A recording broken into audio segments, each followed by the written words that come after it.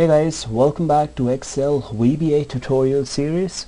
In this chapter, I will demonstrate how can we save data on an alternative Excel workbook.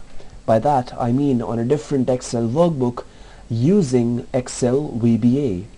While we save this data, I will also capture the time that it has taken to execute the code and to save data on a different workbook, which we will later compare with the other methods and other programs where we could save data using Excel VBA. Now let's jump down to the Developers tab and Visual Basic. Now these two things that I've highlighted, it's just to capture the time that it takes to save data, so you can ignore that for now. To begin with, you may want to define a path as a string. The path should be nothing but the workbook where you want to save your data. So in my case, I'm saving data in user database is the workbook's name. I will right click on that workbook, select properties, and I will copy the path location as given over here. After which, what I need to mention is the name of the workbook and the workbook extension type, which for me is .xls. And now that I've got the path, I will open the workbook, but before I open the workbook, I will turn off my application.screen updating to false, so that when the workbook opens up, a user shouldn't be able to see it. Now what I will do is I will say workbooks.open, and I will put the path. The path is nothing but the path that I've assigned where my workbook is stored. Now I would need to open my backend workbook to see where is it that I want to save the data. So I want to save the data in the sheet called dump. So in that case, I will come down to my code. I will write active workbook dot sheets. So I will have to actually define a range to find the last row on the workbook that we've opened using the workbook's open function.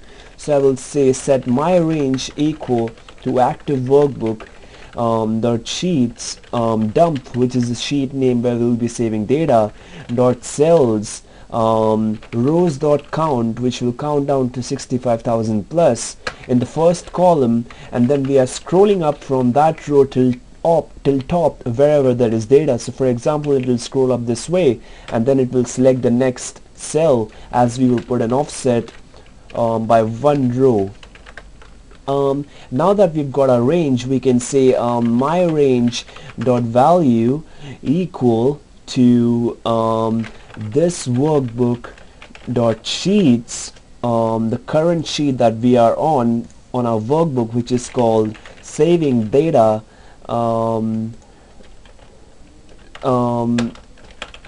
cells, the value which is on the second row and first column. So second row and first column dot value, and then we will say my range dot offset, which is one column on the right, dot value equal to the current workbook second row and the second column value. So this should pretty much save our data onto that workbook. Finally, you may want to say active workbook dot close save changes equal to false.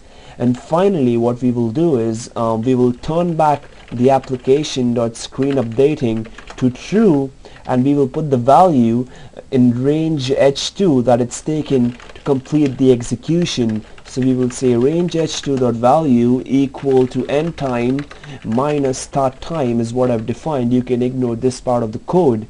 Now let's just save this and let's run this execution where our data will be saved. And also, just before that, okay, we have to change save changes to true because we want to save the backend workbook. Now let me just close down this backend workbook and let me run this code right now by assigning it to this button right here.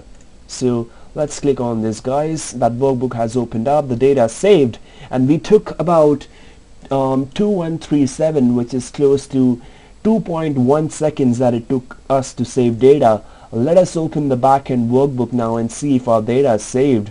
And as we can see, the data is saved as expected, guys. So this is pretty much how we could save data on an Excel workbook using Excel VBA. So thanks for watching the video, guys. Take care.